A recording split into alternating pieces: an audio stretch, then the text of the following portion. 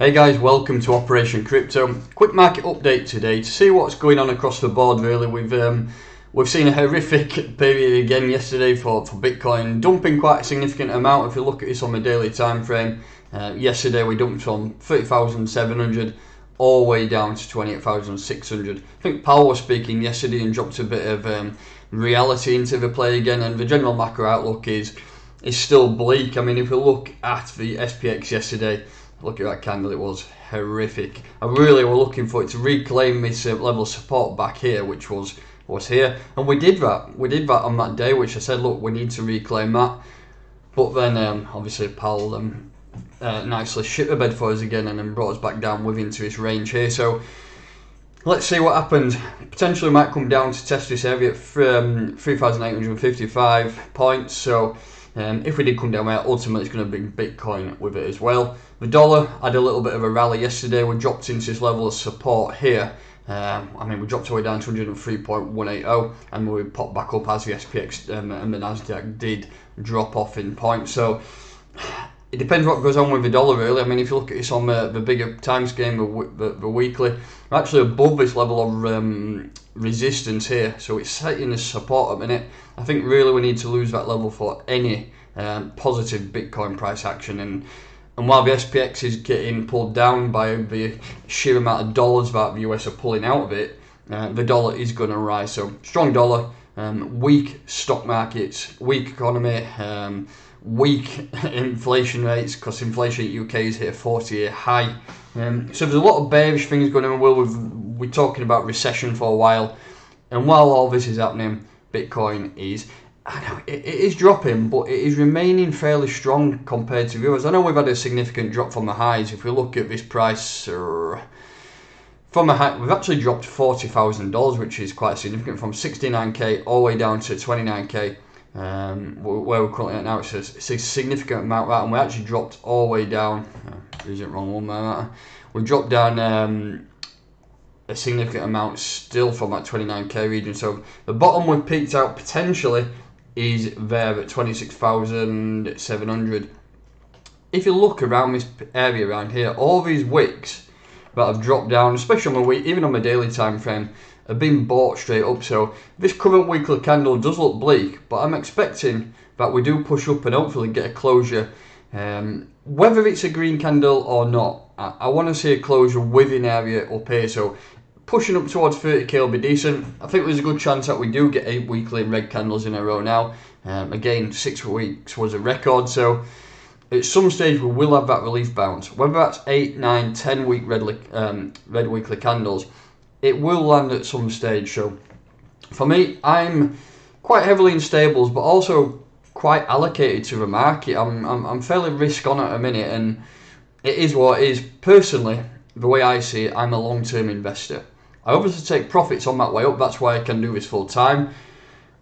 But for me, buying assets at these prices, especially on my altcoins, if we just take a look at, let's have a look at a random one, Ethereum, that's dropped a significant amount from the highs, all the way down 62%. If you look at RSR, that's even been horrific in itself. I mean, that's pretty much a low cap now, but that's dropped 86%. Some altcoins have dropped significant amounts. You're talking, well, especially the metaverse and GameFi sector, they're dropping between 90 and 98%. And some of these assets are still building, and that just shows that low caps and the sectors that are new have really been hit hard on this bearish period. So for me, yes, the price can go lower. Yes, Bitcoin can dump. And yes, altcoins will drop lower if that does happen. But for me personally, I think it's a buy time. I mean, as I say, I'm a long-term investor. As a long-term investor, you must see the price in, well, you must accept a price in negative territory at some stage, whether that's a day or whether that's a year. For me, you're investing in something that you believe in after thorough fundamental research. That then gives you that ability to make your decision whether to trade or to not trade, or to invest or not to invest. For me, I'm in the red on some assets, but I'm not interested in that. I'm looking at a long-term perspective, and anybody who's been in crypto since 2017 will tell you that patience really pays off. I bought some assets in 17, saw the moon, didn't take any profit and watch them come back down. this cycle I learned, I managed to take a substantial amount of profits, and that's what you lot will do next time. You're buying assets now which you might see will drop down, but they will push back up in the long term. So for me, some of these assets on my right hand side are ones that I'm holding. I'm holding Dome, Hero. I'm not holding VeChain at the minute. I'm holding RSI. I've actually topped up on RSI recently. I'm holding Polkadot. I've topped up on that recently. I've just bought some VEMP. That's a, if you follow me, I talk a lot about metaverse assets. I was the first person to create a video on Meta Hero, and ever since then I've been hooked into metaverse. I've bought some Block. That's metaverse. PYR, I know it's not metaverse, but it's a GameFi asset. It's another one that I'm looking to buy. So anything metaverse related, and if you want to tell me any metaverse assets that you're looking at, drop them in the comments and also take a look at them too. But yeah, VEMP's a new one I bought. That's one that pretty much encompasses a lot of assets at the same time, so you can stake and earn from all those assets that they buy. So yeah, some assets are significantly down, but I am buying now. And if Bitcoin drops down to 20k like people keep talking about, or 23k, altcoins will get thrashed, but that will be a period when I will be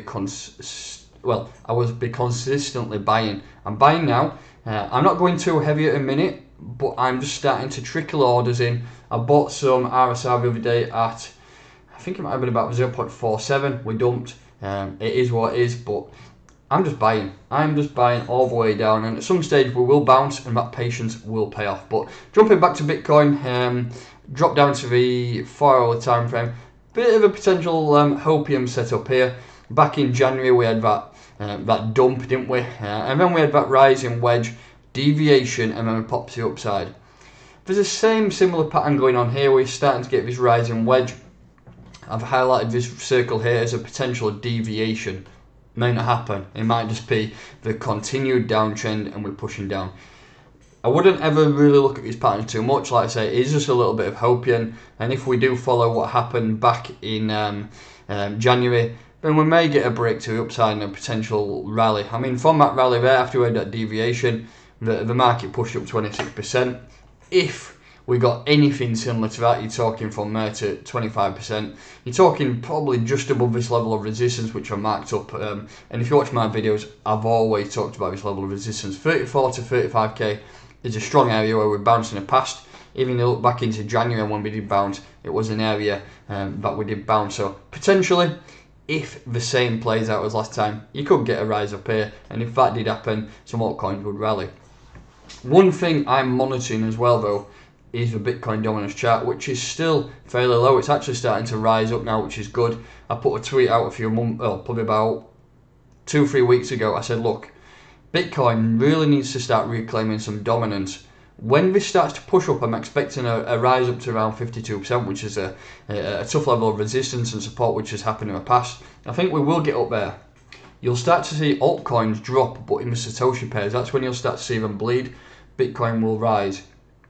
With that, some dollar pairs will start to push up, but they will get to a point, you could call it a pivot point, where they'll get to a certain area and they'll just stop moving, but they will follow Bitcoin up. If Bitcoin does start to push up and regain dominance, altcoins will start to steadily move up. You won't see anything massive, but just monitor the BTC pairs. If you look to the right hand side here, I've got the ETH BTC pair, the BTC pair for VeChain, for DOT. I'll just monitor those pairs, and if I've got some BTC on my side, if they do hit some real crazy lows, I'll be buying with Bitcoin. So keep your eyes on that, something to monitor. If Bitcoin does break up to upside in 35k and breaks up hard, you're going to see a reclaim of some dominance, hopefully, and that will then get the market back into a little bit of a generic swing that's historically happened. But that's it, that's my thoughts on the market. A different video today, just some general thoughts on the market, what I'm looking at doing, what I think could potentially happen, and who knows, fingers crossed we might get a rise soon.